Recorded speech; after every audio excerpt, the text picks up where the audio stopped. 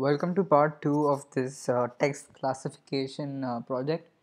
In the previous video, we actually prepared a dataset and made it, suitable for training. And if you guys didn't check that out yet, I would recommend that you check that out first. And yeah, let's begin with the training part of our project. So the machine learning recipe which we're going to use for our model is called the naive Bayes approach. If you guys don't know what that is, you may want to check it out first. So from sklearn, we're going to use the scikit-learn library for training a model. So it already has a naive Bayes method built in. So from sklearn.naive Bayes import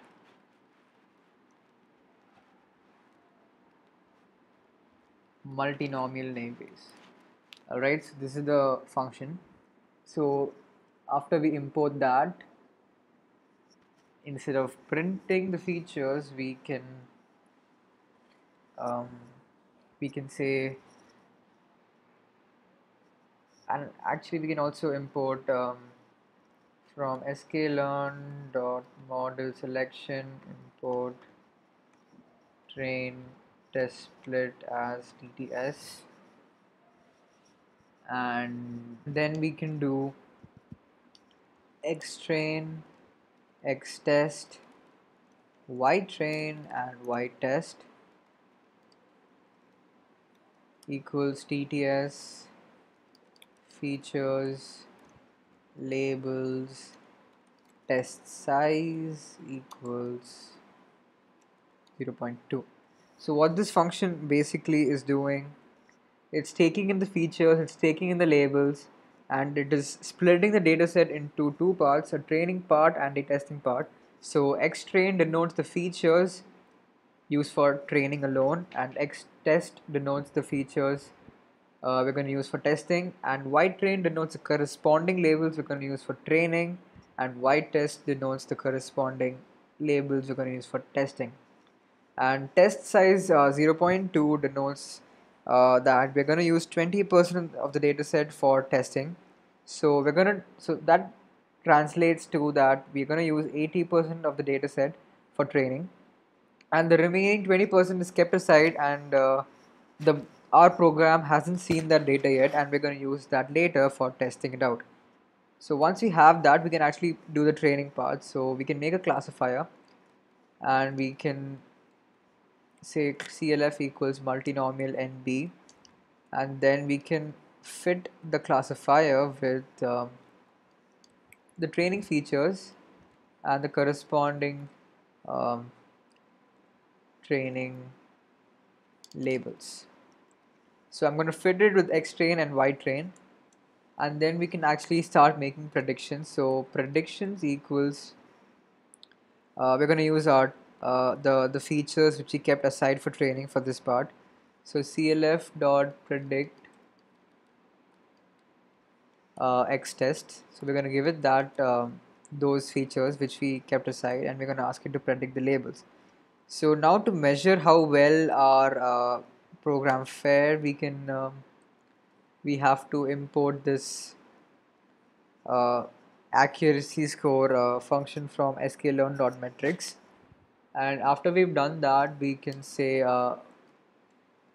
print accuracy score of so accuracy score takes in two parameters, true and a prediction. So the actual labels which correspond to the testing features are stored in white test. So those are the true labels, and then our predictions are preds. So we can do that, and now I think we can go ahead and run this. So let the program run again, and I'll get back to you when the program is finished. So the program finally finished running, and our accuracy is 93.5%. That is a very good accuracy for the first time, and sure, this can be made better, but for our purposes, I think this is a very, very good accuracy score. So yeah, now that this this classifier is trained, now we can actually get to the real life implementation of filtering out spam messages. So for that, I'm gonna make a new file and I'm gonna call it detector or something, detector.py. And so I'm going to import sk. Do we need sklearn? I'm not really sure. So, but we do need a cpickle. So cpickle as c. Oh, what happened there? Cpickle as c, and now we have to define a load method. So uh, load a classifier, I guess, or maybe load a clf file. I don't know. So this load method will get the MDL file which we just saved into memory. So with open CLF file as FP, this time we don't have to uh, specify any attributes here, because by default a file is opened in reading mode, and since you're only going to read it this time, it's completely okay. So with open file point with open CLF file as fp dot load, I'm going to say CLF equals fp dot load. I think that syntax is correct, and then we can return CLF, and then we can say CLF or loaded CLF just for short. You know what, this CLF, whatever, CLF is equal to load, and the model which we're going to load, I think it was called text classif text classifier dot mdl. Let's just check that. Text classifier dot mdl. Okay, that looks good. So I'm going to load that, and then maybe we can get the input from the user, I guess. So in is equal to raw input, and I'm going to give a prompt there, and we can do clf dot predict predict. So now there is a small next there's a small pre-processing to do before before we start predicting. So now that we've gotten the input from the user, we have to predict if that is a spam or not a spam. So we have to change this input from a string format into a numerical format which our program understands, right? So what we're going to do is the same thing as we did before. We're going to make a feature vector out of this out of this string. So for that, again, we need to make a dictionary which we have here. So I'm just going to copy this thing. I'm sure this code can be made much better, and you can import that function directly here, but I'm not going to do that for now. Maybe as an exercise you guys can do that, and I'm going to just paste it right here. So I have the dictionary code, so I can now make a dictionary as well. So d is equal to make dict, and then I guess we have to make the data set also. Maybe this time we can do it in a simpler way. So after we get the dictionary, we can make the data set. So we can make uh, a features. I'll make a features list, empty list, and before we do this, we have to make the feature vector again. So for every word in the dictionary in D, uh, features dot append word dot count. I'm sorry, not words. In dot count of word of 0. So I'm going to count how many. So for every word in the dictionary, I'm going to count how many times that word occurs in our input string, and then I'm going to append that into the features list, and I think this should be okay. So now that we have the features list, we can say clf dot predict. We're going to predict the features. Predict by default expects a list of lists.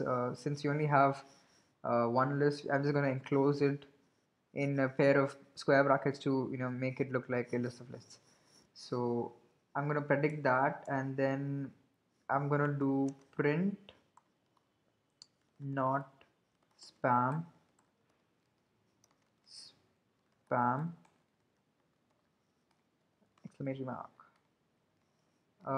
Print not spam based on whatever the result is. So I'm going to make it a result, and result is also the result variable is also I mean the return value is a list of lists, so we should say res of 0, result of 0. So whatever the result is, if the result is 1, then it'll print spam, and if the result is 0, then it'll print not spam. And I think this should be fine. So let's try to run this. And so Python detector.py, and I'm gonna run this, and there's a and there's a invalid syntax error. What could it be? In is equal to raw input. I don't know what the problem with that is. Oh, I think in is a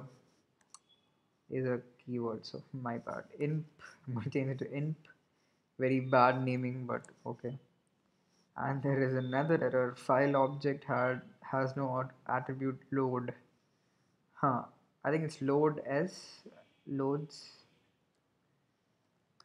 I think, I'm not sure. Okay, we'll find out soon enough. I'm gonna run this again, and it has no attribute called loads either. Hmm.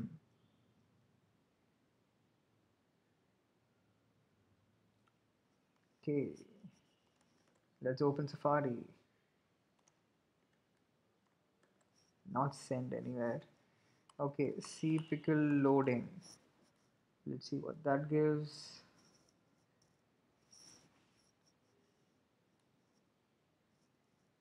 It's just load, right? Okay. Oh, it's C dot load. Ha. C dot load FP. Cool. Sorry guys. OS is not defined. Where do I need OS? Down. Import OS. And I'm gonna import sklearn just to be sure. F from sklearn import star. Okay. Okay, so it's making the dictionary.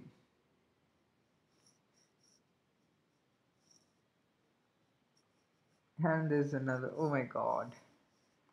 From collections import counter. Run it again.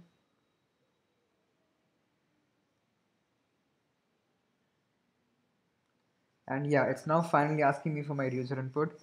I can say, hey bro, how was dinner with your girlfriend last night? Not spam. Cool. So that was an example of our program taking in an input and classifying if it's a spam or not. And as expected, it predicted it's not a spam message. So I edited this program a little bit and enclosed this entire part into a simple while true loop, which would only exit when the input is exit. So now we can, with this loop, we can actually test out our messages with ease without having to run the program over and over again. So let's test it out. So I have the sentence here. I hope you enjoyed the dinner last night. Not a spam. That's good. And maybe something like apply quick, or I don't know, limited seats available, apply quick to avail the offer.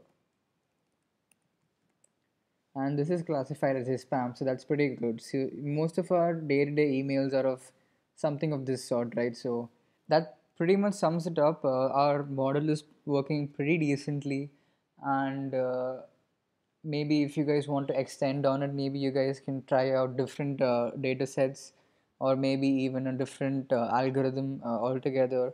Maybe you guys can try a Gaussian naive Bayes approach, or maybe even an SVM, and see how that compares to the other models. So there's a lot of potential things you can build upon after you've made this model. Maybe you can embed this in a chatbot, or maybe even make an own email client which has a has your own spam filtration method. So I hope you guys enjoyed this video, and I hope you guys learned something from it. uh, so yeah, this was text classification with Python and Scikit-learn. Thank you.